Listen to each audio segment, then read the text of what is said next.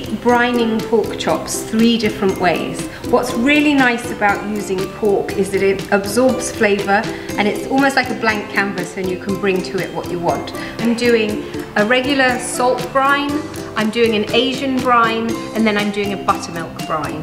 And I'm going to brine the pork chops and then I'm going to grill them and we're going to see which one we like the best. About 4 hours before, or even overnight, you can start brining the pork chop. And when you put it in the marinade, just make sure it's really well covered.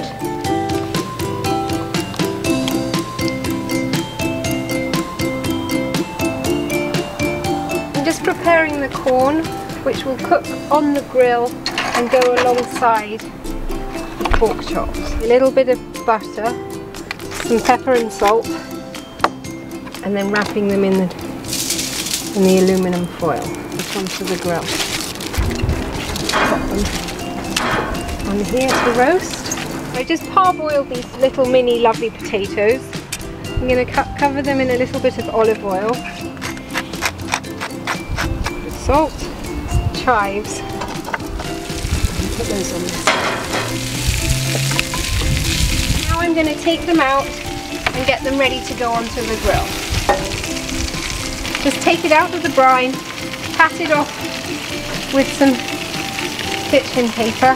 Because of the salt in the brine, I'm just going to put a little bit of pepper on it, and that's ready for the grill. And I'm just going to pop it on at the back, like that. Rather than drying it off, I'm just going to put it straight onto the grill as is. It smells so good. Which is the buttermilk brine, and again, like the salty regular brine, just dab it off a little bit to dry off.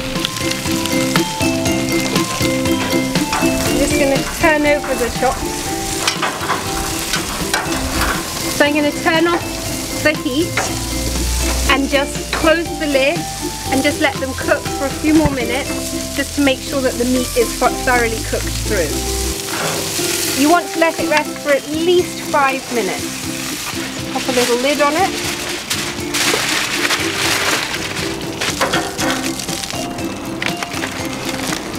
So it's beautifully cooked. It smells so delicious.